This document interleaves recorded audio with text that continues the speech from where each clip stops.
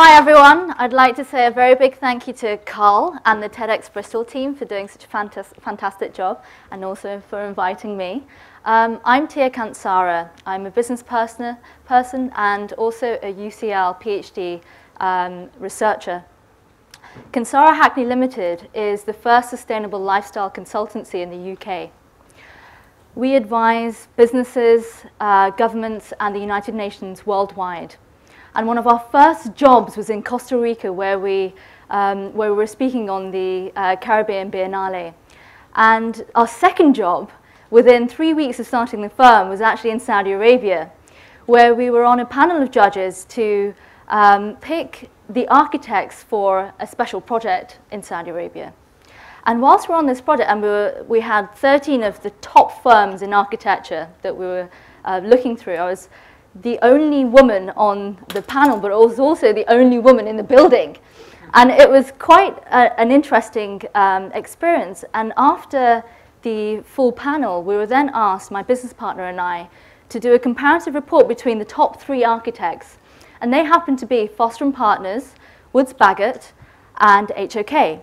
And when we visited the London office of Foster & Partners, we found that on the left-hand side, there was this fantastic poster of the zero carbon, zero waste city. And it was at that time that I asked myself, zero carbon, zero waste, sustainable lifestyle, what does this mean? And this was the beginning of my PhD. I'm under the guidance of Dr. Ian Ridley and Professor Eve Cabanas, and I'm at the Bartlett School of Graduate Studies.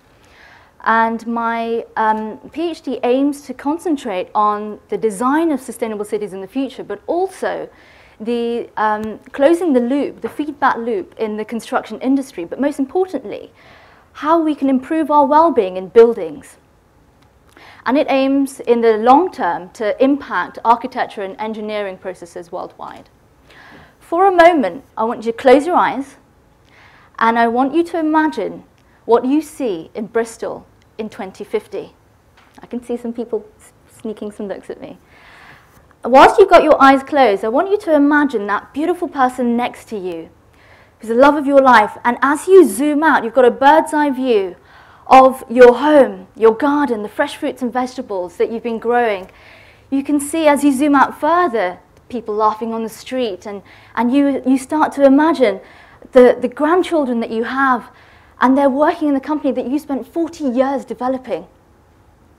As you're hovering in your flying machine, you see that the urban environment has changed dramatically. In fact, you don't see buildings anymore. You see plants. You see buildings that have changed into biosynthetic intelligent systems that can photosynthesize and metabolize just like plants can. And as you're doing this, you feel very connected to the earth and the ecosystem. When you come across another organism, it's not a race to survive them, but to feel connected in a way that helps you synergize with them. And you feel that you have a symbiotic relationship with them. Are you happy with what you see? Is this a reality?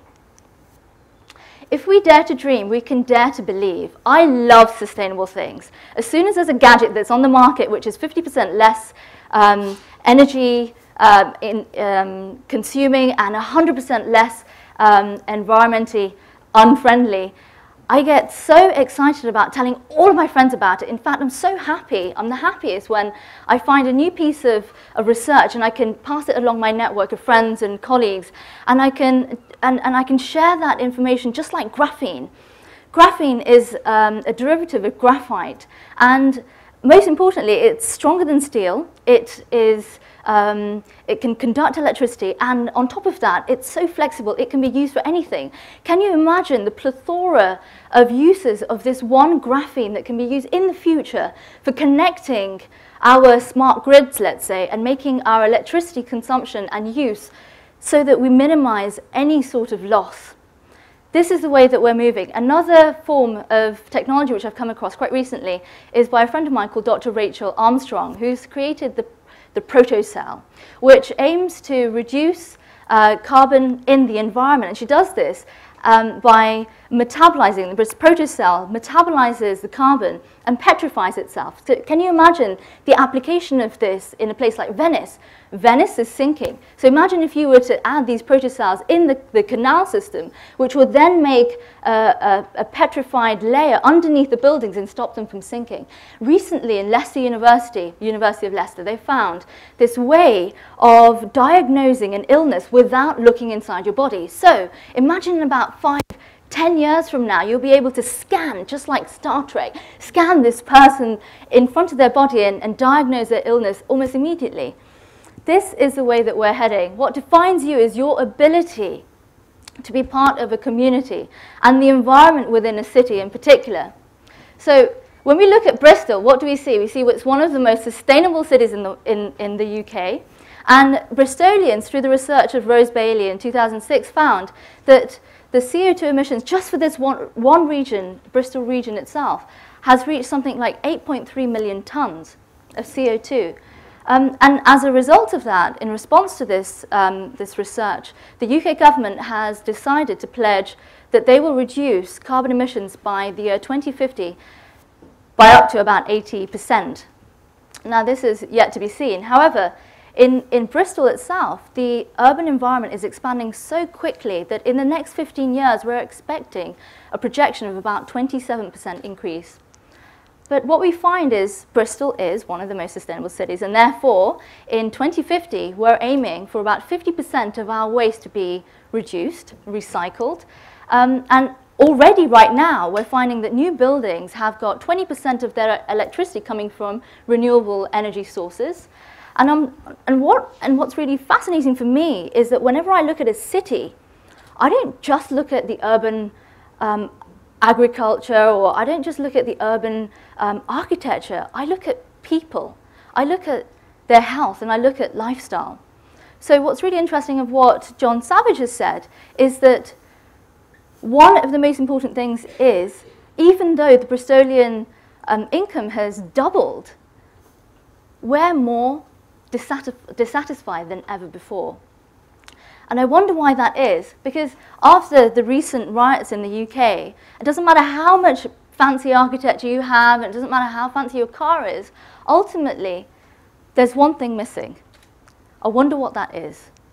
And quite recently, I've been coming across happiness in a different field altogether. The one asset that you have is the happiness that you hold inside you.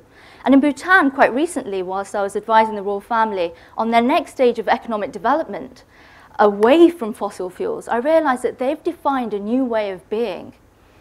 And isn't that interesting that we could use this in our own lives, in our own city, just like Bristol? So the opportunities that we find in the next 39 years can be a plethora of opportunities, but the most important thing is that you are at the center of them. So if you can build a city in the desert with no water and no food, what can Bristol not do? The truth of the matter is that within a city environment, you and I are the most important factors because we make up the city. So when we look at cities in the future, we'll be looking at community architecture a lot more. Dr. Rod Hackney pioneered community architecture in the UK and built a role for people in communities. And that role is where we can define a duty for ourselves, where we can integrate with that society and find a method of creating enterprise. And that enterprise is something that I see on a daily basis with the Sandbox Network, which is a group of 600 businesses that I see leading the future in business. Also, we have lots of different platforms on sustainable living and the upgrade of the way that we can see our lives upgrade, or the Earth upgrading. And this platform that I'm currently on is called Earth 2.0. And so finally, I'm going to leave you with a little digital show by Obscura Digital. And I hope you really like it, because it's one of the ways that you could regenerate an old environment and create a sort of a technological tinge. So I'm going to leave you to it. And thank you very much.